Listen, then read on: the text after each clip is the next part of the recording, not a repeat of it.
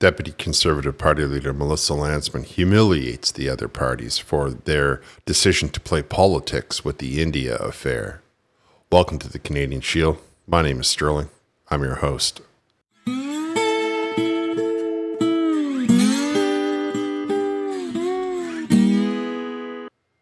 give you a quick rundown. The RCMP leveled accusations against the Indian government that Justin Trudeau handled poorly with zero tact or diplomacy, causing for some destruction of ties between the two countries.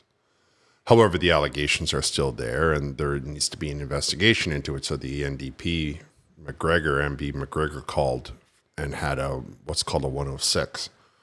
So now the committee that is the public safety and security are going to start to take a look at this, and they called in all of these witnesses, and they were about to leave the room when the same MP, McGregor, introduced a motion to force Pierre Poilievre to be forced to take the top security clearance. Now, I'll tell you straight, the more that Justin Trudeau would want me to do something, the less likely I would be willing to do it. Now you got Justin Trudeau, you got Green Party leader Elizabeth May, you got the NDP leader Jagmeet Singh, and you have the Bloc Québécois leader all demanding that Pierre Poilievre take this security clearance. And of course, it's not in his best interest. However, when the MP McGregor introduced this as a motion, the Conservatives introduced a amendment to the motion demanding that the 11 names of the what I'll call traitors that are sitting in the House of Commons, we want to know who they are. And of course, that caused all the parties except for the Conservatives to go into almost meltdown. Now, Melissa Lantsman got her turn to speak on the microphone, and she just completely, if I was anybody, I would be like, man, the way this makes me sound is terrible. Now, I tried to cut it up, but really everything that she says is kind of relevant and kind of important. And so I'm just going to let you hear it in its full. It's an entirety because it makes a great point. All right. Thanks, Mr. Chair. While I appreciate members of this committee thinking that the motion is out of order because they don't like it, that's not exactly how it works. And I think what we're seeing now here at this committee is that there's only one party in this country that is calling for the release of this name and for the release of these names, the names that the Prime Minister has alluded to, the names that we know are being kept secret, and everyone else is trying to work to hide the names, particularly the changing stories of Miss May since before and after she read the briefings or she was briefed in.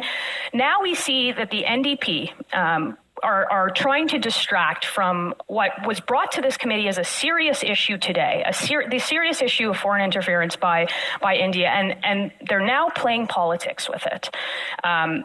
Listen to this. I agree completely with Poilievre's decision not to take the bait. Trudeau has been trying for a year and a half to restrain what Pierre Poilievre can do by trying to say, come and get this private briefing. And, oh, by the way, then you'll be held to an official secret and that you won't be able to talk about this anymore. Do you know who said that, Mr. Chair? That was Thomas Mulcair. That was the leader of the NDP when the NDP used to be an opposition party that wasn't helping the Liberals cover this up. The question is what is the government trying to hide? Now, for everybody watching, they might not know that the CSIS Act allows the government to offer information to any Canadian about specific risks of foreign interference without forcing them into sworn secrecy or controlling what they say. But this motion particularly is about releasing the names that Canadians deserve to know of any parliamentarian in any party that has been wittingly associated with foreign interference, with a foreign government working against the interests of Canadians. But receiving a secret briefing would, even according to the Prime Minister's Chief of Staff, would prevent the recipient from using that information in any manner. Now, I don't think that's very smart for an opposition party, one that only exists, the only opposition party that exists to force the Prime Minister to come clean with Canadians in what he is trying to hide. This particular motion that was dropped at committee makes a mockery, the same kind of mockery that the Trudeau government has repeatedly made with foreign interference. What we witnessed at the public inquiry this week was nothing more than well-rehearsed partisan smears by a failing prime minister who is facing rejection from Canadians from coast to coast and increasingly from his own Liberal Party, ones that are having letter-writing campaigns to oust him from his leadership. And it is beyond rich for the Prime Minister to grandstand, given the record that his government has shown on not taking foreign interference seriously, with all of the benefits of the government agencies that he has, with all of the information that he was warned with, including in the Liberal Party, and the fact that he refused to act. It is this Prime Minister and his government who repeatedly claimed that they weren't aware of foreign interference happening right under their noses, despite a massive paper trail of warnings from officials. It is Justin Trudeau's government, which mysteriously sat, as we learned from the inquiry last week, on a CSIS surveillance warning, a warrant application for a Liberal power broker for 54 days, and still there is no answers about that. The minister says he doesn't know. Other ministers say that he doesn't know. There are staffers who gave absolutely no answers at that commission. It is Justin Trudeau's party who willingly allowed Chinese high school students to vote in the now infamous Han Dong nomination race, and that was fine.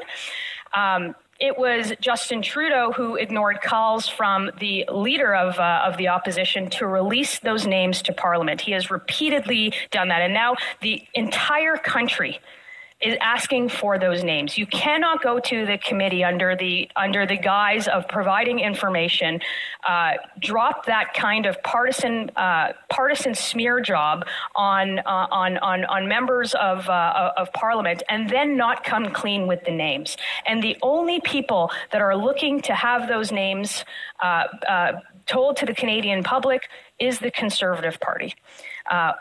We are fighting now every single party that is working with Justin Trudeau and his government to cover up these names. And Canadians deserve to know. Canadians deserve to know which members of Parliament in which party, no matter what, are colluding with foreign governments wittingly or unwittingly. And unlike others who are willing to limit their ability to hold government to account on important issues of national security, Conservatives will not do that. And Mr. Poilievre will not be left under a gag order and left unable to speak about any of the information he receives. But all of that to say that these names have to come out, and they have to be. And there's only one person who can do that, and that's the Prime Minister of Canada. The government, through CSIS, is authorized by a particular section in the CSIS Act. It's section 12.1. He could act at any time to utilize threat reduction measures to notify the leader of a political party of issues concerning national security. He did not do that. Instead, he chose to make it public in an inquiry and cast aspersions with absolutely no evidence and no follow-through on letting Canadians know who those people are, who those members of Parliament is. This tool has been available to his government since he started, since 2015. He could use that tool to inform Mr. Poilievre, and he's not doing that. All All of that to say is that the motion on the table is to release the names. Again, there is one party asking for this prime minister to release every single one of those names, and the other parties that are purportedly in opposition helping the prime minister hide those names, hide the identities of all of those members of parliament. The question really is to the entire committee is, what on earth are you hiding? What is the prime minister hiding? I think that's the question that we have to get to the bottom of in this committee, and I hope that members will vote for this amendment to make those names public for the betterment of our national security, and for every Canadian to know who represents them, and for every Canadian to know ahead of the next election who they are actually voting for, which country they are working for, and if they have Canadian best interests at heart. And only the Prime Minister can do that. Everything else is pure politics. That's what we've seen this week, and unfortunately, that's what we're seeing right now at this committee. And I tell you, I couldn't have said it better myself. I want the names released. And I believe that in any of these members who think that that Pierre Poilievre should get the security clearance should also feel that the release of the names is imperative. Now, they lost their minds when the amendment was added. Like, go ahead and lose your mind. You're always losing your mind. But the more you resist it, the more you're obviously hiding something. Now, we've heard from the far left saying that, oh, no, if he doesn't get it, it's because he doesn't care about the security of the country. And yet the CSIS Act, the Home Securities Act, I think it's called, permits people to tell them if there's something imperative that's going on. Canadians have the right to know who these people are. We want to know who the names are. We want to see the unredacted documents. It's enough of the corruption of this government. They're always hiding something. They're always offering excuses. They're always throwing, and the NDP helped them hide that, and they're still helping them hide that. I think that Ms. Lantsman said it very well. I think that MP Dancho also said it very well when she was speaking. I mean, there was a lot of back and forth. There was a lot of very caustic and hostile things said in efforts to try and stop the Conservatives from adding this amendment. I mean, remember, they were out the door. The chair was in the middle of saying, we're adjourned. He said, we're adjourned. And he was this far away from tapping it down. And the MP McGregor said, wait, my hand is up. And then he introduced this new motion to have Pierre Poilievre to try and think that they can get an end run around forcing Pierre Poilievre to get this security clearance. But when you have all of these parties, especially the NDP and the Liberals, trying to get him to do something, my whole mind just says that there's no way in the world that him doing it is good for him. It can't be. Because if it was, the Liberals and the NDP and now the Greens and the Bloc wouldn't be pushing for it. Now, truthfully, the Bloc didn't weigh in very much on the second amendment, and sometimes they go back and forth, though they did have a representative there in the meeting. She didn't speak to this as yet. Now they've adjourned until Tuesday, and that's the other thing. Even though the chair was halfway out the door, he was like, oh, no, I'm going to allow this motion.